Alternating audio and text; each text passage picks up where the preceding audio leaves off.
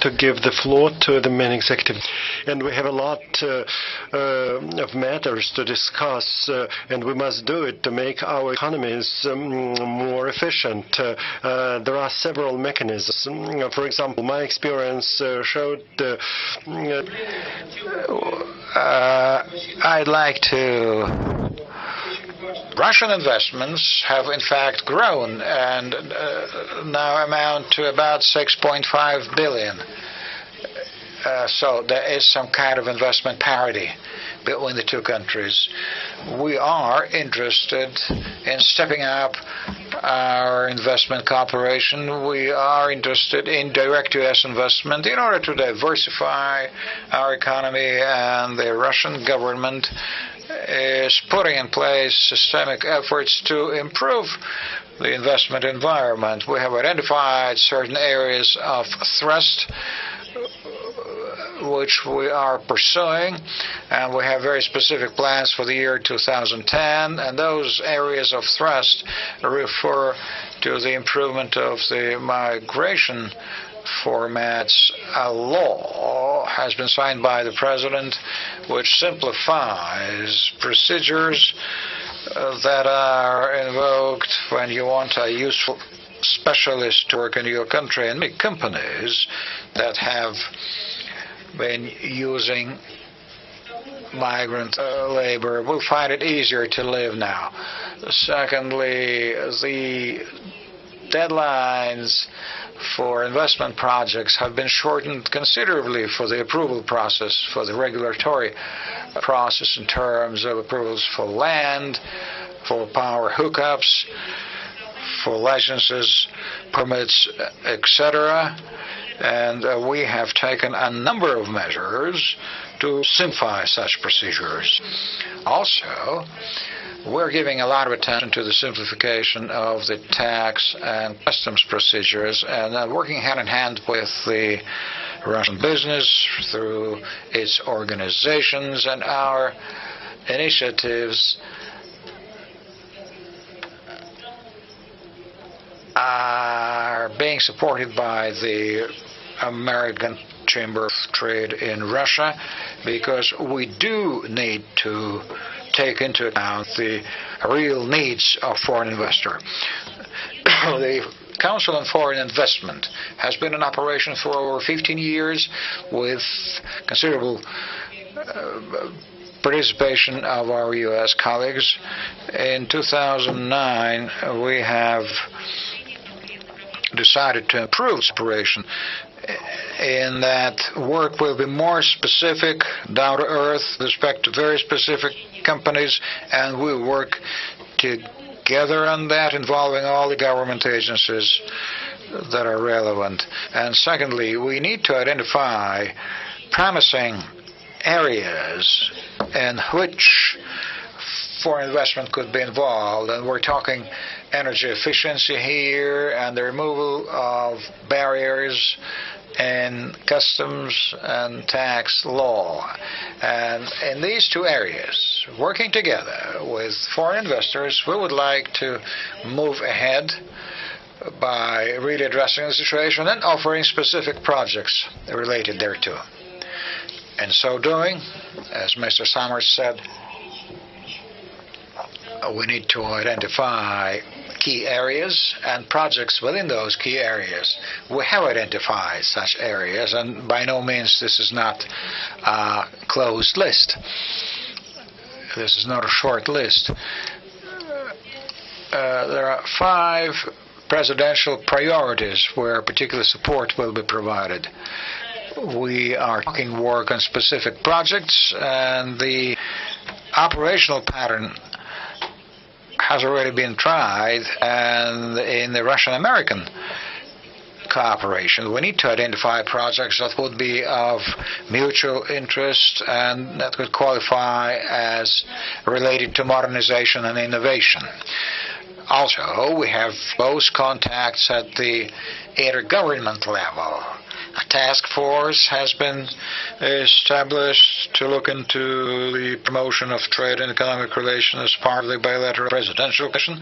That task force is seen by us as a potential generator of ideas, taking into account the interests of business. With Gary Locke, we enjoy the best relationships with his team as well, and since the previous forum, we have managed to improve the quality of dialogue. I remember at the previous forum, the refrain was that the intensity of official dialogue on trade and economy is lagging behind considerably the accomplishments of the interbusiness relations, B2B. We are bridging that gap at this point. We have a plan for that task force which addresses all the priorities that have been emphasized by business. What is important to do today is implement it into, give it a practical dimension. I would like to say that we also need to have more contacts and channels for communication among small and medium-sized business. We also need to cooperate on anti-monopoly action. We have to act together in the area of supporting investment, and our respective ministries need to act as point of contact, as ombudsman for the investors from both countries. So if U.S. companies have problems, those investors can turn to our ministry, and if Russian investors have problems in the United States, they can or should be able to turn to the Department of Trade. The mechanism that I am trying to promote will be very useful for potential investors. As part of the task force activities, we will be discussing topical issues related to restrictions that apply to the market and what to do about them, and that there are certain restrictions with respect to a number of Russian companies.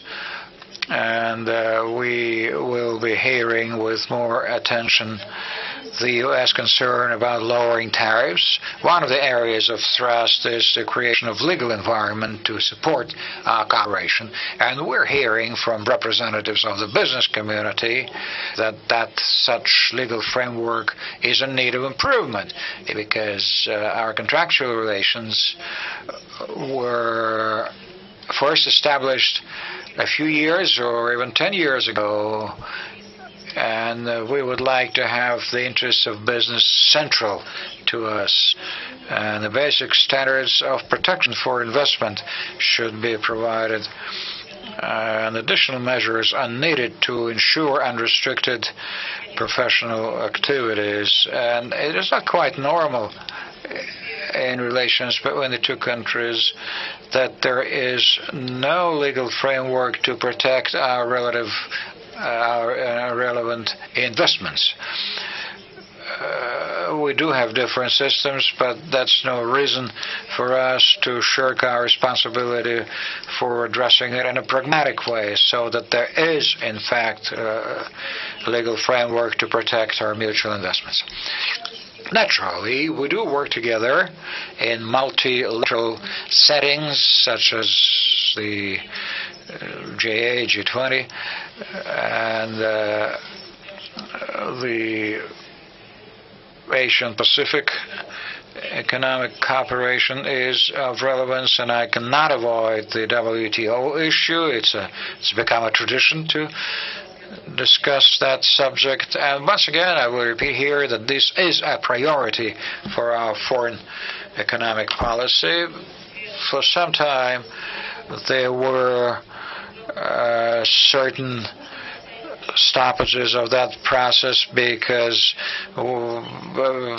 everyone needed to put together a new format, particularly because of the customs union situation. And I would like to call on you to understand that the creation of the customs union, tripartite customs union, should not be viewed as an alternative to Russia's integration into world economy. The customs union does create additional benefits for foreign investments for American companies. It spells out entry into larger markets and on more liberal terms and conditions. Therefore, there shouldn't be any concerns, and we should use the advantages that are being created by that market. I think I have exhausted my time limit. I would be able to say a few more things, but I'd rather listen to what representatives of our companies have to say in order to support the business projects and both trade and investment that are beginning to crop up. Thank you.